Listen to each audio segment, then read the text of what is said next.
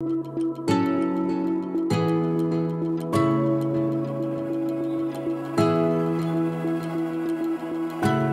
clear that Maine's dairy industry is not what it used to be, but the farms that are still operating are working year-round to produce a wide range of foods. And they are supporting thousands of jobs along the way. And next month, those farmers will be in the spotlight. Here's News Center Maine's David Guildford. Cheers. Cheers. Dairy delight at the Blaine House. Cheers. Maine producers came to Augusta Thursday to ring in June as Maine Dairy Month. Whether it's cheese, milk, ice cream, butter, as well as the stewardship of our land, the function of our economy. June 2024. The official proclamation is meant to highlight the hard work Maine's 145 dairy producers put in. According to the state, the industry directly provides 5,100 jobs and generates more than $1 billion in direct economic impact.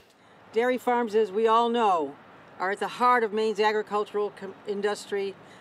June has been National Dairy Month since 1939, highlighting an industry permanently unpredictable. Weather is always a challenge.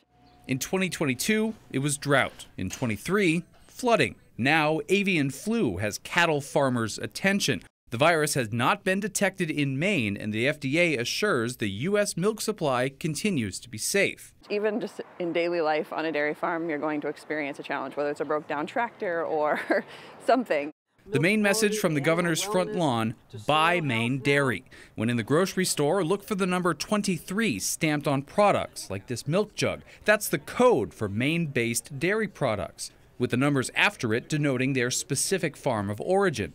Mainers can also educate themselves. Where's your farmer? Where does your farmer fit into this, and what does your food look like? Betsy Bullard of Breguin Farm in Turner helps host Maine's Adopt a Cow program. Wrecking ball is about the same height, about 53 inches, 54 inches, yeah. Classrooms can follow a dairy cow's daily life and learn about where their food comes from. Bullard says they've reached as many as 17,000 kids. There's really an amazing number of questions that both kids and teachers, and it just starts a lot of conversations about where does our food come from. And of course, June or not, many farms welcome visitors out to the country to learn or even sip for themselves. In Augusta, David Guildford, News Center, Maine.